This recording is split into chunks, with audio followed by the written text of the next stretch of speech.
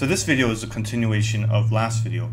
So in this video, we're going to get started with some code to go over some of the elements and tags that we've learned, and then we'll continue to go over the rest of the tags and elements.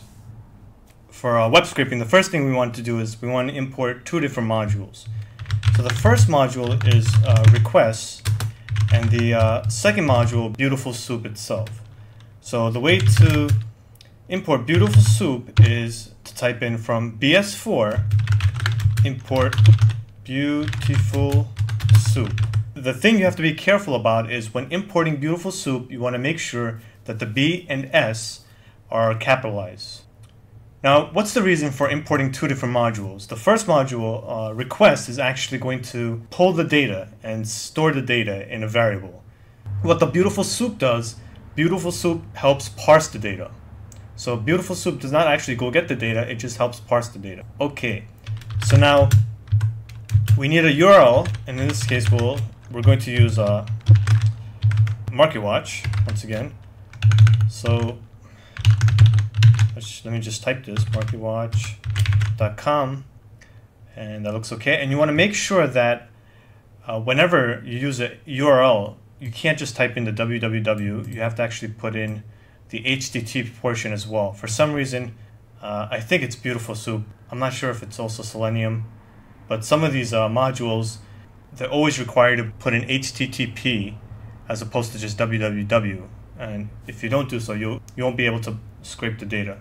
So now the next thing we want to do is create a response variable, and this is going to hold the HTML that we get from the URL.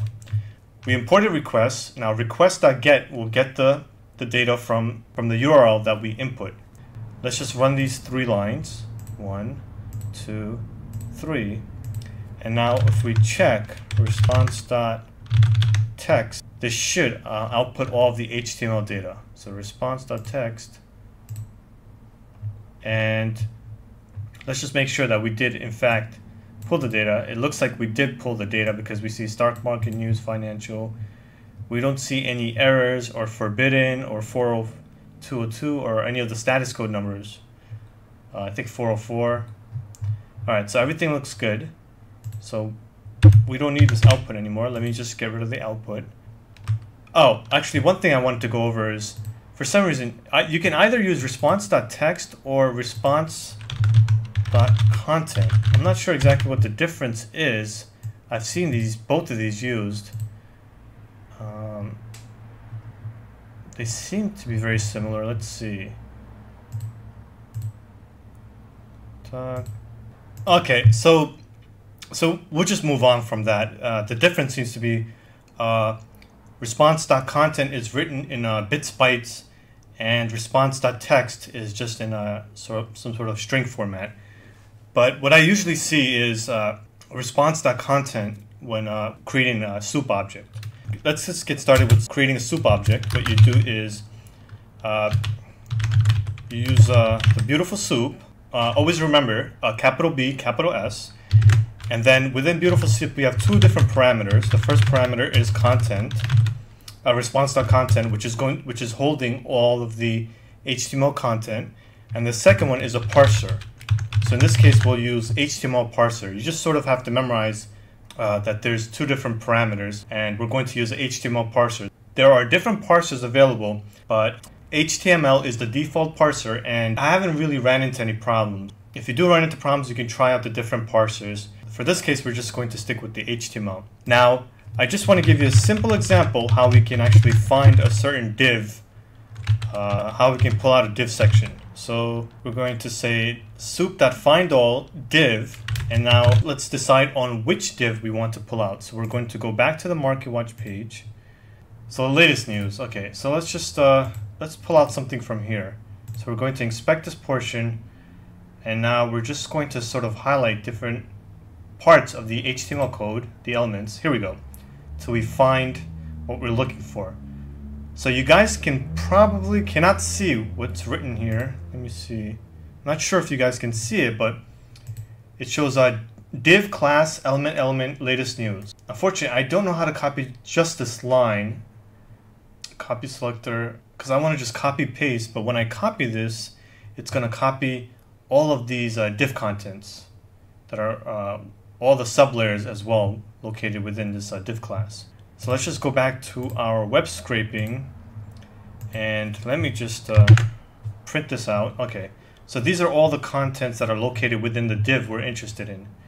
And right now I just want to show you guys how to use Soup to find this certain section, and then you guys can do other things to the contents within this section. So the div we're searching for is a div with the class name element latest news. Now let's see, element latest news. So what we want to do is first we put in div because that's the element we're searching for, and now the attribute, type in the attribute. So in this case, class is represented by class and an underscore. Class underscore represents the class attribute when using BeautifulSoup. So you want to use the class attribute with the underscore, then you put equals, and now we just input the class name.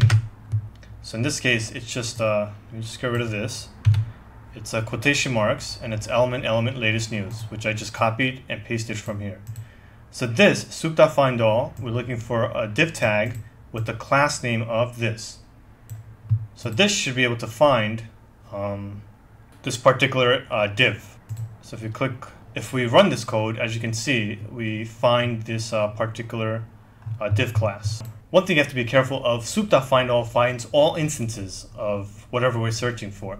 So remember I told you that classes can have multiple instances. So we can actually have multiple instances of a div with this particular class, because classes are not unique, only IDs are unique.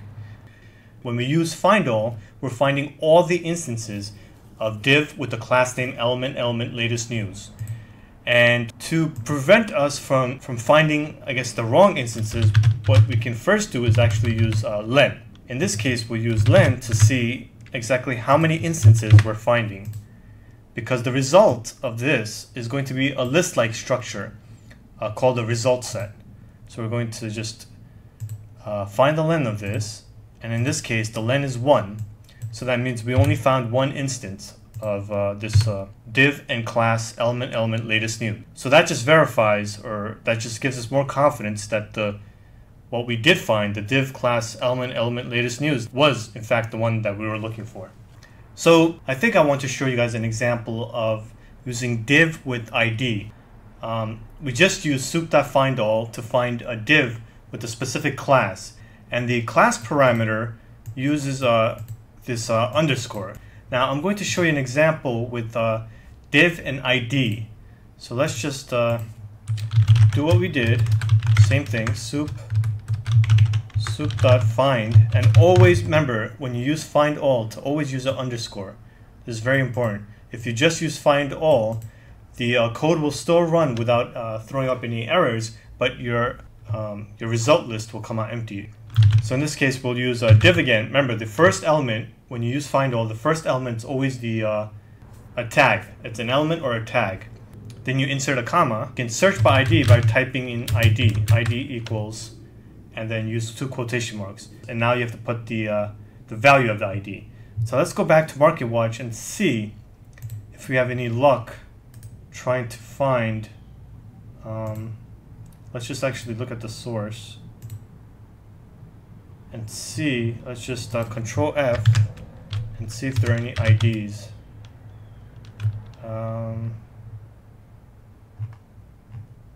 Let's see. I don't really see any. Just go back.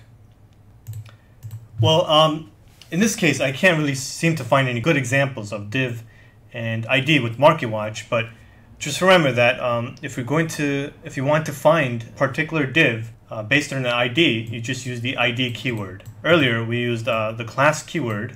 The class keyword has a underscore, but when we use ID, ID is just an ID.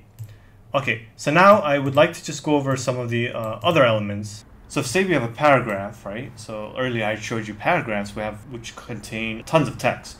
Now say you only wanted to, say, highlight or color a certain portion of that paragraph or one word.